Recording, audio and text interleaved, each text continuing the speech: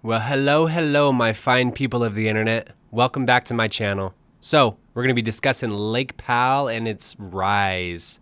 Now, before that, I hope everybody had a good 4th of July weekend. So, let's get down to the numbers here.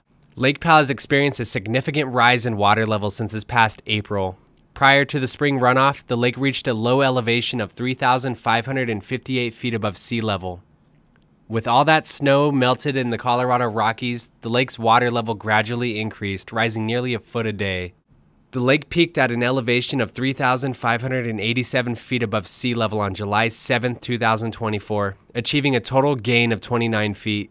Comparing the maximum elevations of 2024 and 2023, the lake is only up 2.43 feet higher this year. With this information, today I present a comparison of this year's changes from June to July.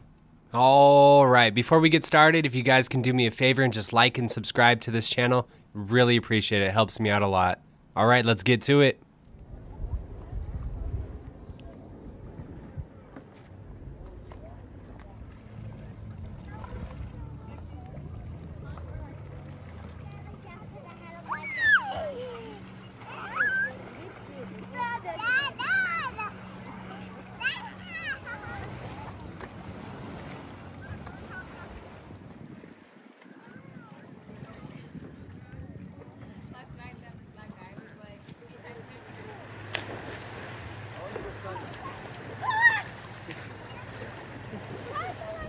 Obviously a little different now with these shots. I have to be in the water to get them, so we're looking like, let me get some more here. 1 second.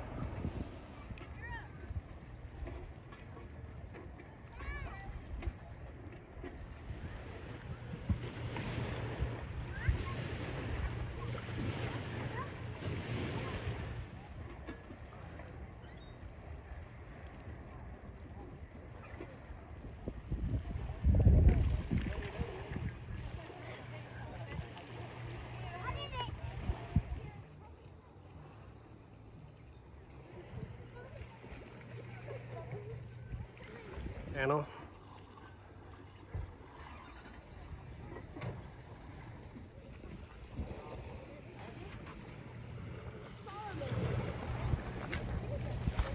Decent amount of water for the increase this year. It's about where it was last year when last year's runoff season ended. Of course, last year had a little bit more water inflowing into Lake Powell from that all-time low.